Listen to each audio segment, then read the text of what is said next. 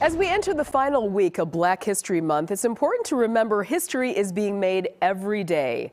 Case in point, the woman you are about to meet made Milwaukee history in the final month of 2020. Ted Perry joins us here in the studio with her story tonight. Ted? Mary, thank you. Sharon Purifoy went to college to become a social worker. She wanted to change the world, and she has, but in a way she never really imagined. She has literally climbed a lot of ladders and inspired a whole lot of other people with every step. After 18 years of making Milwaukee fire stations her second home, Sharon Purifoy is used to the sound doing what it does and about to do even more of someone in need. You still get that adrenaline rush And the controlled fury that follows. But what she's still having a hard time adapting to is the fire engines leaving the station without her. Sometimes I feel I want to get there and see what's going on. Such is the trade-off that comes with an historic promotion. Deputy Chief of EMS, Sharon Purifoy. In December, she became Deputy Chief Purifoy, the first black woman in the history of the Milwaukee Fire Department to earn that rank. Is your promotion long overdue? I would definitely say the promotion is long overdue because I know that there are people or women before me that could have held this position. That she would be the first to make it this high up the hierarchy is interesting. I became like I said, a firefighter by default. Because this was hardly a lifelong dream for the Milwaukee native who, as a child, saw herself in a totally different field of work. I was going to be a Dallas Cowboy cheerleader. She ended up wearing a different kind of boot. I am not that traditional firefighter. Firefighters' traditions and culture didn't mean that much to me. And I have to say that because I feel that tradition and culture is what held the fire department back. Purifoy credits a 2002 EEOC complaint by the Milwaukee Brotherhood of Firefighters for opening the door.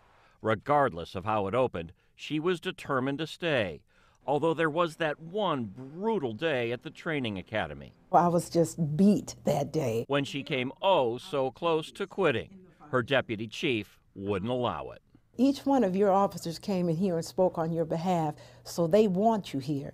Now get back out there. I had people believing in me back then when I didn't even believe in myself. Confidence never became a problem again. She became a lieutenant, a captain, then battalion chief, and now deputy chief in charge of EMS. An impressive career arc that in a different time would have been unlikely. But even coming up through the ranks, there were still times where, little things would happen where you would think, wow, we're still doing this. The occasional jabs, though, didn't distract Purifoy from the bigger picture. She's always felt her success would lead the way for others who may not have known that this career was even an option. I still get excited when I would get off a fire engine or have my uniform on and little girls would still run up to me and say, wow, I've never seen a black lady firefighter before. So it feels good. While crews battled the house fire, leaving the station empty, My locker was over here somewhere. the deputy chief showed us around. This is where she got her start. And the table where she first learned her hard work was finally being noticed. I'm not a card player, but they were trying to teach me how to play poker. She didn't take any of their money, but she did learn she was winning their respect. Something her commanding officer admitted one night he didn't think she ever would.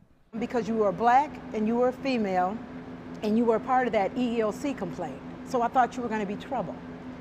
And from that point on, just by him being open, I could tell that maybe the tables were turning. She's reached the age where she could turn in her bunker gear and was planning to do just that when her significant other, also a deputy chief,